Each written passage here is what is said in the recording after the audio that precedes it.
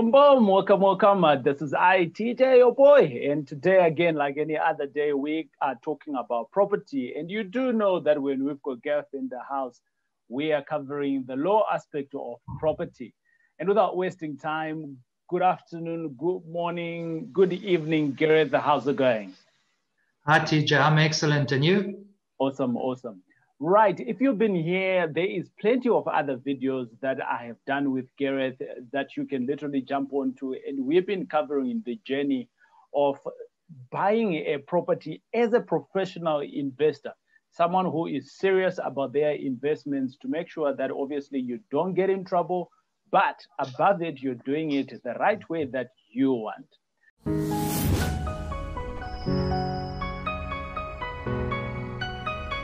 And today we're going to cover the aspect of conveyancing. And Gareth, what are we the only country that talks about conveyancing? What is conveyancing actually? Yeah, look, we're not the only country that talks about conveyancing. A lot of you will watch TV shows and see in America that they don't talk about conveyancing. They have a different process to buy property. But we pretty much follow the UK system. So based on our history, we've developed a system that's very similar to what the UK had. So that's where it comes from. A conveyancer is basically an attorney who has additional qualifications to qualify as a conveyancer and is therefore an expert in property law.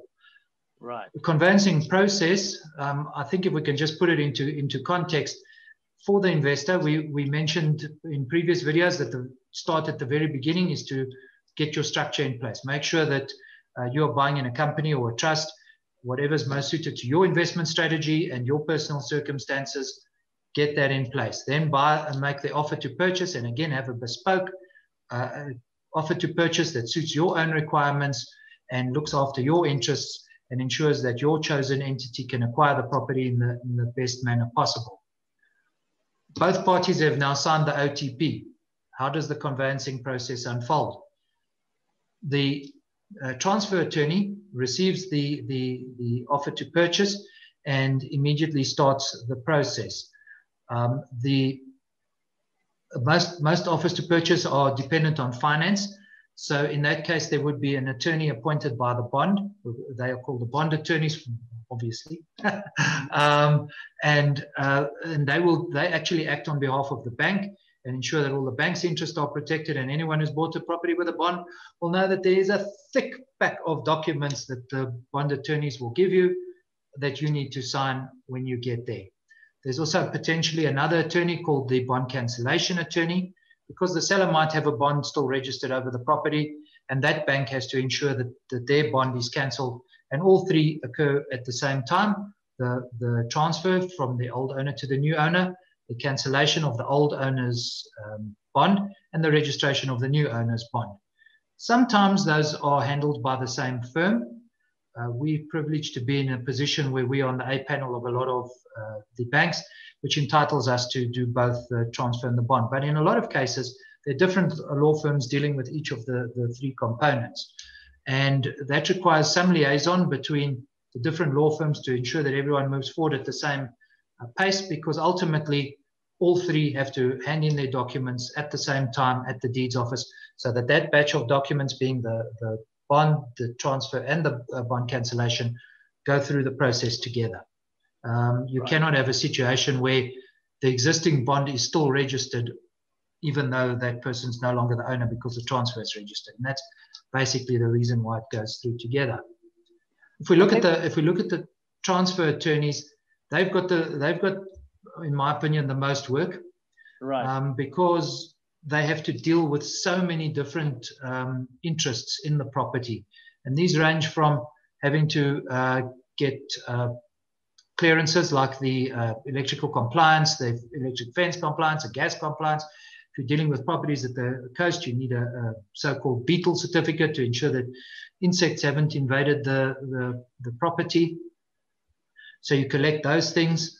And then you also have to collect or organize that you obtain a rates clearance certificate from the municipality.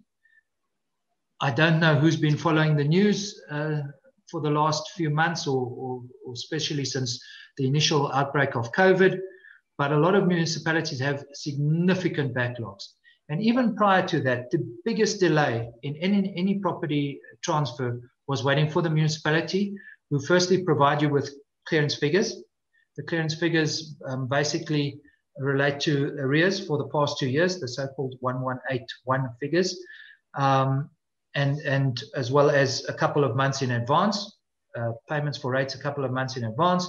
And once the seller pays that, you can get a clearance certificate from the municipality that authorizes the conveyancer to proceed with the transfer. I feel the pain on that one, Gareth. I've got a few properties that are stuck at that position for the last couple of months. And it's horrendous at the moment. And unfortunately, I know at our office, the ladies here at our office are phoning the municipality on a daily basis. Our agents are physically going to the municipality on a daily basis.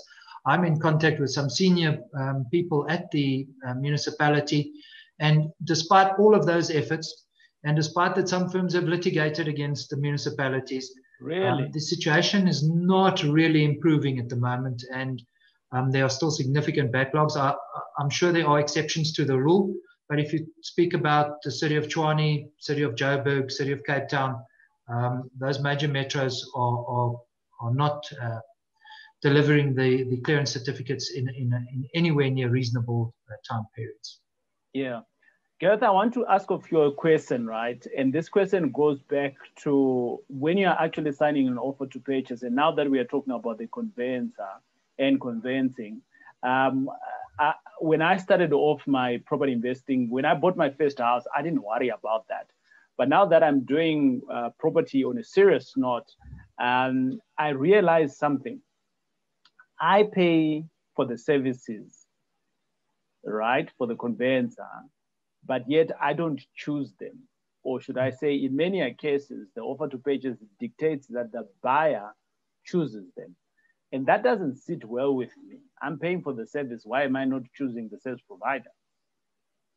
Yeah, that tradition has risen over a long time, many decades, that the seller appoints the conveyancer, but the purchaser pays the costs of the transfer. That's not the same in all provinces. In KZN, it's not always the case, but that's not a law. That's just a convention that has arisen over time. There is nothing anywhere to say that the purchaser cannot appoint their own conveyancer. And I'm of the opinion that if you are a serious property investor and not someone who's just buying a once-off property to dabble or something like that, you need to appoint your own conveyancer. 100%. Not only for the transfer, but hopefully for the bond as well. Because what you want to ensure is that the transaction moves at your pace. Yes. If you need extra time to arrange finance and whatever, you need to move the transfer at your pace. So you need to take care of that in the OTP, but you also need to have your own team in place. If you want the transaction to go very fast and you're looking to get, and you're selling the property and you want the buyer to qualify for finance as quickly as possible, try and get your own bond originator in there. Try and build your own team. And that applies to both finance side and to the conveyancing side. And if you've got your own conveyancing team in place, they basically report to you. Although they've got a duty to look after the interests of all parties to the transaction, they're obviously going to look to the person who instructed them as their primary person of who they owe a duty of good faith to. So it's extremely important that that as a serious property investor, you appoint your own conveyancer. However, what I will say is that if the deal is that good that the only reason to walk away from it is because the seller is insisting on their own conveyancer, don't just summarily walk away from the deal, please, in order to send me some extra business, as much as I would appreciate it. Look after the deal. But in that case, make sure that the conveyancer is a reputable conveyancer.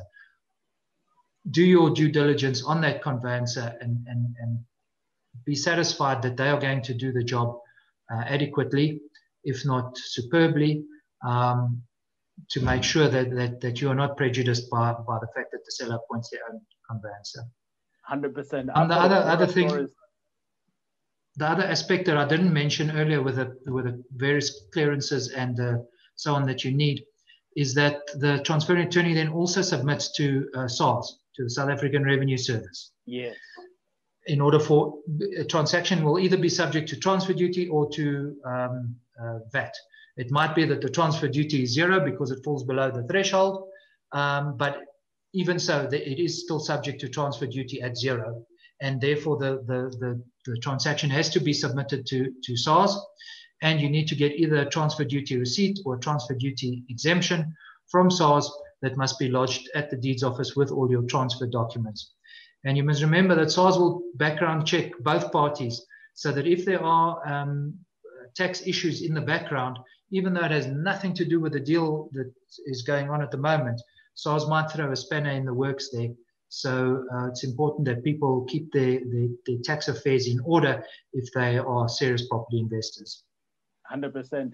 Gareth, now the paperwork has moved in with the conveyancer now, and we are ready to lodge, to exchange the transfer. I think that's the easiest term, from seller to buyer.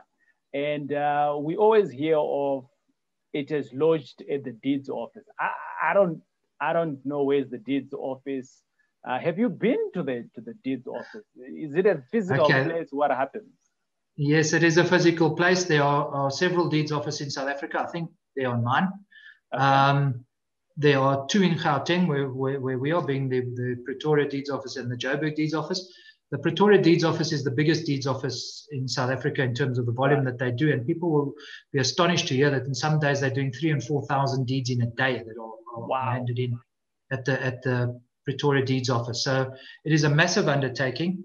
And for the benefit of your viewers, I will take you on a walkthrough throughout the Pretoria Deeds office to see how the transaction unfolds from the moment that the 3 documents that I mentioned earlier, the transfer, the bond, and the bond cancellation, are gathered together, lodged at the deeds office, proceed through all the way to what is called prep, and then execution. Execution is not meaning anyone is being executed. It just means that the documents are executed. In other words, the transfer and the bond are registered. And then a week, 2 weeks, 3 weeks later, the title deed becomes available from the deeds office. The registration, the new owner is the owner from the date of registration, even though they won't receive the title deed for a couple of weeks. But I'll take you on a walkthrough through the deeds office. Compliments of Gareth. Let's check out what the deeds office looks like. Hi everyone. Okay, so due to the miracle of video editing, I've jumped from my boardroom into the very noisy Pretoria CBD. We are right in the middle of town. Behind this building here is Church Square, and if I turn around here, you will see that we are right next to the deeds office. This is the Rural Development and Land Reform building. Most of it is the deeds office, but there's also other floors that are occupied by things like the Surveyor General. You can see it's 17 stories high, and you will see also that due to the miracle of video editing, I've jumped straight into the city centre, but not only that, I have stopped on the way for a haircut.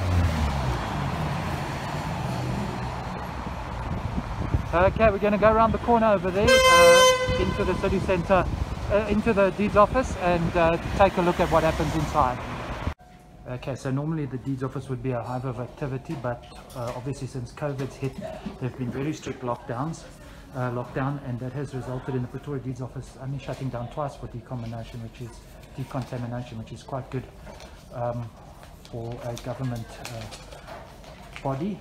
And at the moment, only conveyancers are allowed in the deeds office, not the public, and 8 to 10 prep clerks are allowed in. That's the total amount of people other than staff that are allowed here. In fact, you have to present your admission as a conveyancer, your certificate, in order to gain access to the building. And then if we look, here is the first step of the proceedings. The bond attorneys, the transfer attorneys, and the BC attorneys put their batch together. People leave their deeds in here so that other attorneys can collect the batch and put it together, and then they would hand it in here at lodgement.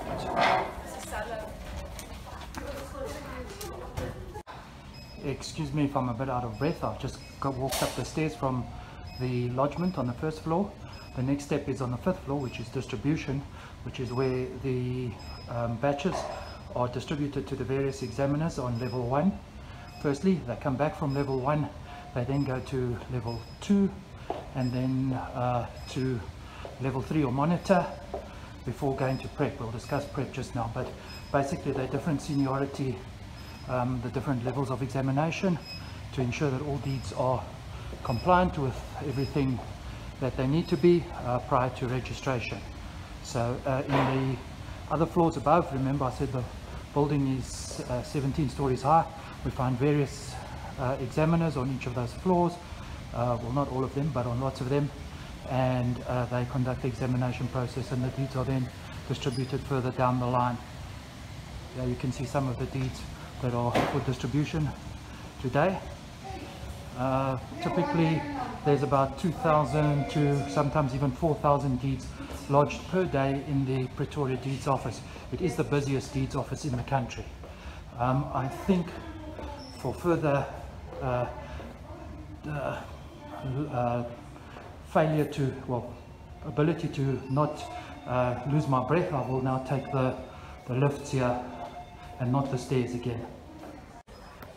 Okay, so after examination, one of two things can occur: either that the deeds will be rejected due to whatever reasons which make them non-compliant, or otherwise they will come to prep.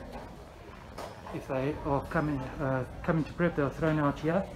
Either there's very small notes that the conveyancer needs to attend to, or there's nothing. Either which way, the conveyancers will check the finances on any given transaction, and then they have a couple of days, 5 days in fact, to get the batch from here to execution.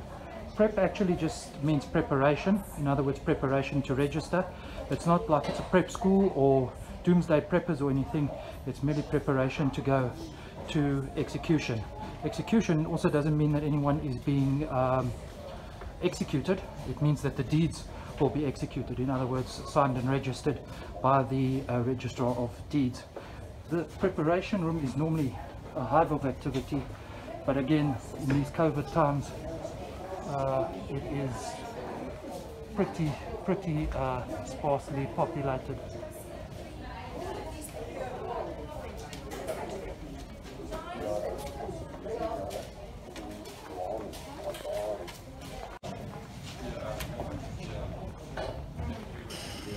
If the conveyancers are ready to proceed to registration, the documents are handed in here at prep, and they will then go through to registration the following day.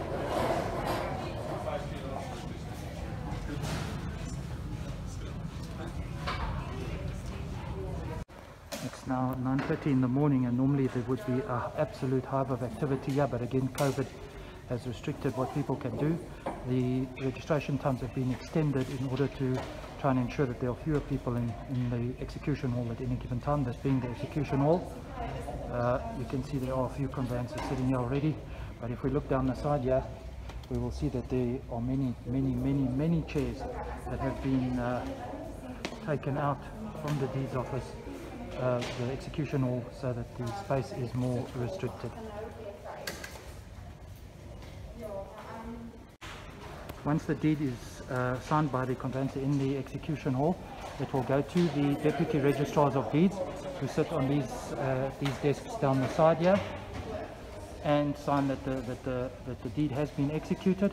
It then goes to be numbered, stamped and scanned, so that the deeds office has an updated record of all the deeds, and a week or two later the title deeds and the bonds and so on will come out in delivery, which is over here.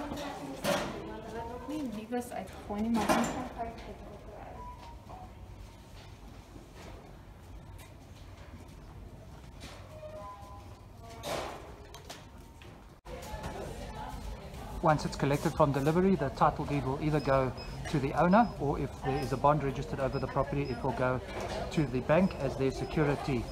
And that basically concludes the process from the deeds office. I hope that that was informative and that you could see exactly how the Pretoria Deeds Office works. The other deeds offices in South Africa work on a similar basis, although maybe not exactly the same. Cheers for now. Bye.